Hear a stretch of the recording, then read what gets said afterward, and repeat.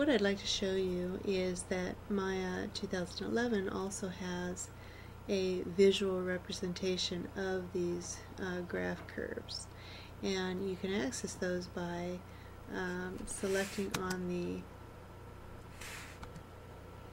the controller that has the keyframes on it, and then in your marking menu, hold down the space bar, come right over here to animate, and let's see, create motion trail.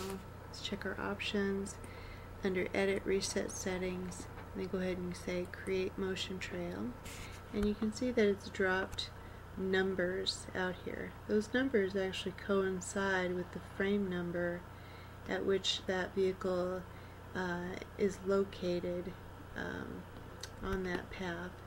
See, if I zoom out, that each one of these keyframes is represented, or each one of these frames of the animation are represented here.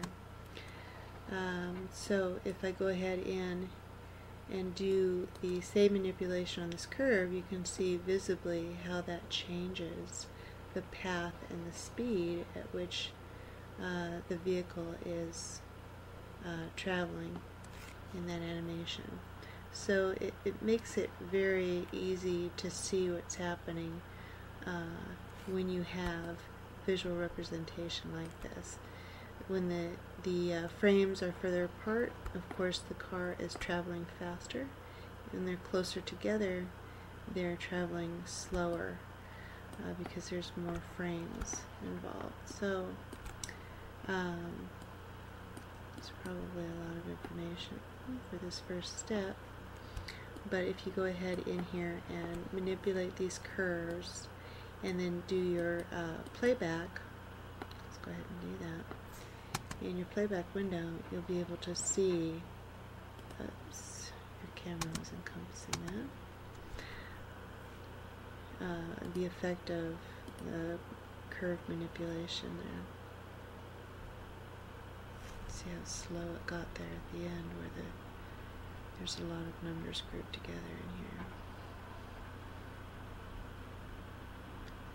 Alright, you can see that it speeds up along here and then slows down on the curve, speeds up a little bit and then slows down again. So if I were to come back in here, grab this curve and continue to manipulate it, you can see the difference in the speed. Go ahead and talk about additional tools that you can use for creating a simple animation for your vehicle.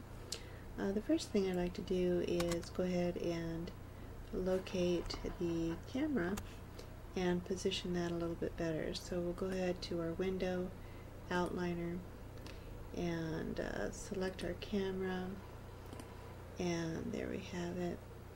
So with our view in mind, let's go ahead and see what's happening here already. Alright, so we have our car in our range, and we just want to make sure that our camera is at the angle and the position that we wanted. So let's come on back here and get our camera again. Alright, so now that we have that, let's go ahead and I'm going to position that as low as possible. So we're going to go ahead and not lock down any of this information yet. We just need to make sure that we're not grabbing our camera accidentally. So we'll go ahead and turn that guy off. Now, if we come in here and step through these keyframes for this animation, we can see that because we just have one in between here, that the car looks like it's sliding. Although I like that, I don't want it sliding so much into the turn. I want it looking like it's driving up to the turn first. So with that in mind, I'm going to go here to my top-down view and select on my car. Go ahead and zoom in there. And again with my translation node, which is what we're keyframing so far, I'm going to go ahead and select that. And now we'll go ahead back to the perspective view. And I'm going to go ahead and, I'm on frame 37. I'm going to go ahead and select on this little icon right down here, which is Auto Keyframe Toggle. Now, it's very important to know that when this is on, every movement that you make is going to be recorded as a keyframe. Now, there's advantages to that, because if you go in here and then turn this, it automatically generates a keyframe, and you don't have to do it manually up here. But the danger of that is that you have to be very careful about moving things unless you intend on moving them. Alright, so when coming into this curve, now I'm going to be beginning to sharply turn the tires at this point, and I do think I want it skidding around that curve.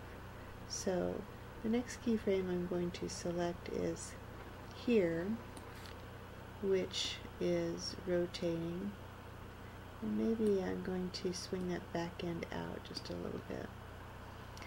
So as I come into the curve, I'm steering, and then I want to kind of start to lose my back end here.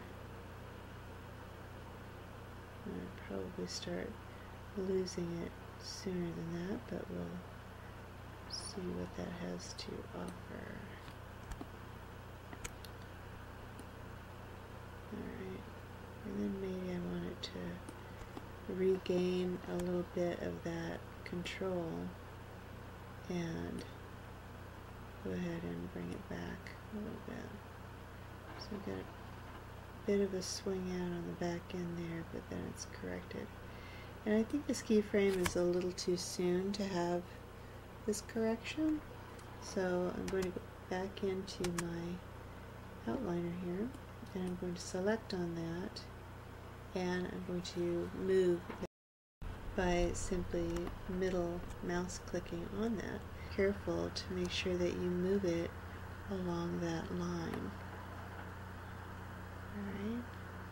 So what I've done is change the timing of my animation. Now that frame comes later in this animation. The car will be sliding a little bit more. Alright, so if we scrub through this animation, this turn here isn't quite right yet, but we begin to see a loss of control of the vehicle here. I actually should start to spin out right about here.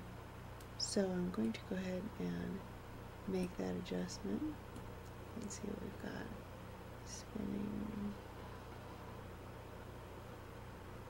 I'm not crazy about this keyframe. Right here, I think that one needs to go away. Now that we have a few others in here. Because that's what's keeping my car looking like it's still under control.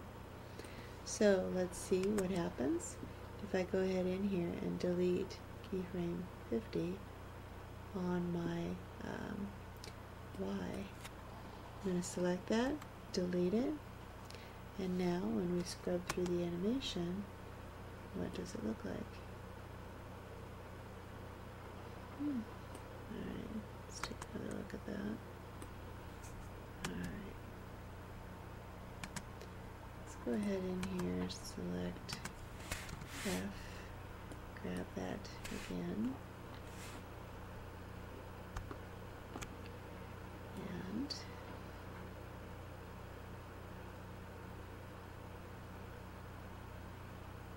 see what we've got here.